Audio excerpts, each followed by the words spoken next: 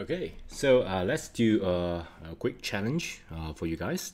So first, I need to delete all these objects in this scene. So I'm going to delete the camera, the light, and the sphere, and then we're going to add any object just as the original cursor point.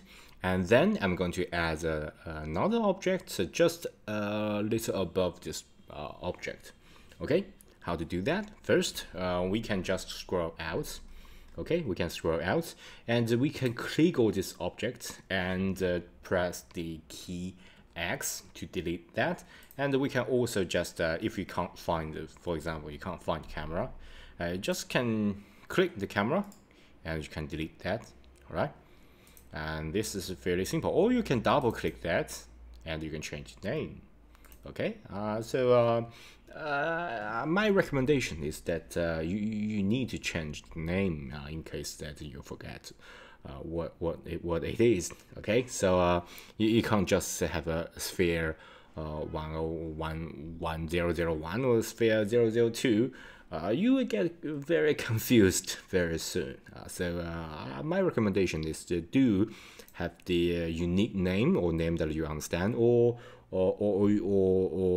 this people in your team do adhere to a certain kind of naming convention. Okay, so as long as everyone has that convention, it shouldn't be a problem. Or just if just you in your team, and you just then put every name that makes sense to you. Okay, so let's delete all that. Just press the X, choose that, press X, choose that, double click, you can rename, and press X, you can delete all that.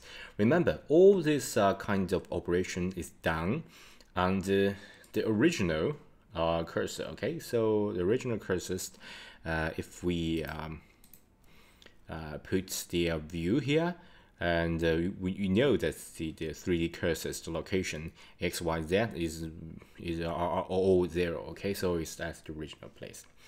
And let me add a few things. Okay, so first we need to change that to select box, and add things. We can use the Shift and plus A. You can add things, and you can also just click this add. Okay, and once you hover your mouse at the add, you get the shortcut Shift and A, give you some indication that what we should do. Okay, so let's just use the shortcut, and you can see what's happening at shortcut at here. Let me just move that above a little bit. Let me just see screen cost key, and let me just move that above a little bit, so you don't get our move or any. This is operation panel. Okay, so we can see this operation panel clearly, and we can also see what's going on at my mouse or my keyboard. Okay, so once you have chosen the select box and you want to add something, you can use the Shift and A to add, and this object will show up at the original cursor place, which is 0, 0, 0. Okay, so let me just add say, for the fun of it, just add a circle here, and as you can see, this is really a circle. Okay, and let me add something else. Shift and A. Let me add a mesh. Say there's a cube inside the circle, and as you know that this one-time operator showed up, we can change the size of it, and if we want to change it slowly, we can press Shift and slowly change its size. Okay, and if you do not press Shift, it will shrink very quickly. Okay, so let's just use that kind of shift and change that very slowly. Okay, and I think that's pretty much all we need to do. So we got a cube, and we got a circle around the cube. And then let's add something that's above. Okay, as you know that we got a circle, we got a cube. You can rename that by double clicking, and the circle, like the, I don't know, maybe some shield or some protective equipment that this kind of building have. We will come to game modeling later. Okay, it's really fun. Okay, and let's add some point light above. So like there is a sun or there is a torch above that can emit light, that can really add the light to your scene. Okay, so the first thing we need to do is to change the place where the cursor is. Okay, if we add the point light here, it will, let me just try that. If we just shift and A, we add some, say, the light. Okay, the light, we add some point light or sun or spot or area, and we'll come to the light later.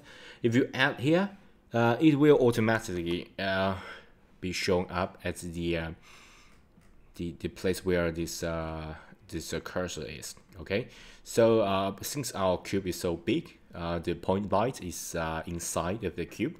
It's not what we really want. So let's just choose the point and press X to delete that.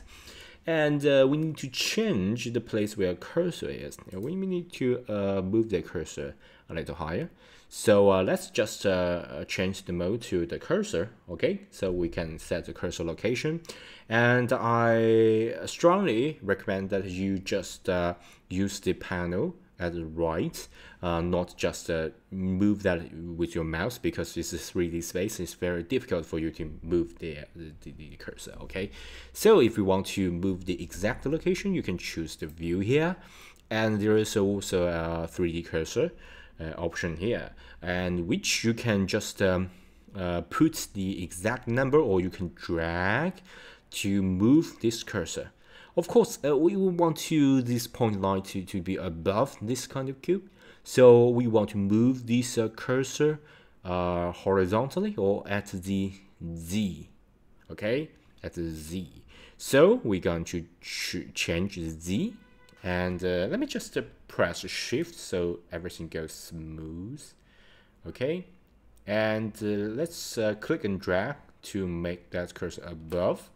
Okay, so you can see that the cursor is above this cube, and if you press the you choose this select box function and press Shift and A, you can add mesh. Okay, let's just add another light. Okay, add the point light. Okay, so there is a point light here. Let's just change this view so you can get a better view of what's going on. This is the point light and the cursors above, and this is the these are the two objects we add to the scene. One is the circle, the other is a cube, and just to practice a little bit more, we can move this cursor back to its original place, which is the 0, 0, 0. Just put 0 here. Let me just put a 0 here. Okay. Okay, so the cursor is back to its original place. And let me just delete the circle. Just press X and it's deleted. If you press Shift and A, and let's add cylinder or torus. Okay, just add the torus, and there's the one-time panel here. You can use this one-time panel to make that torus a little bigger, so it does not overlap with the cube. Okay, so let's just change this the major radius. Okay, so if I change the major radius a little bigger than that, or you can use the Shift to change that slowly. Okay, and you got the torus that surround the cube. Okay, that's more visible than just a simple line here. So but we still got the overlay of the screencast key. Let me just move that a little higher, so I don't think this will become overlay in the future. Okay, I think that's pretty much all we have already learned at this moment. And if you have the if you can do that without any questions, then good job. Okay, so let's continue our tutorial, and at the next video we're going to learn